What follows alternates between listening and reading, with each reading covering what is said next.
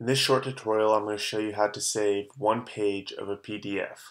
So for instance, say you download something from the internet that has something like 54 pages and you want to save one page of it. What we can do here is open it up in Preview app, which is for Mac users only. So if you're on Windows, I apologize. This video is not going to apply to you.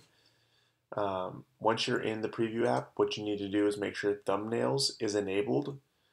If you have a hide sidebar enabled, you won't see that, so you'll need to come in here to thumbnails.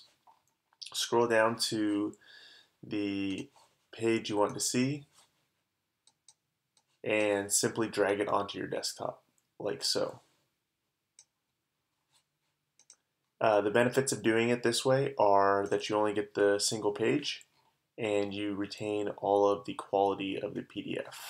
Some other options are uploading the PDF to a web browser and then having it pull it out, and you're going to sacrifice some of the quality of the PDF by doing it that way. So by doing it this way, you can just pull out one single page, save it, and do with it as you please.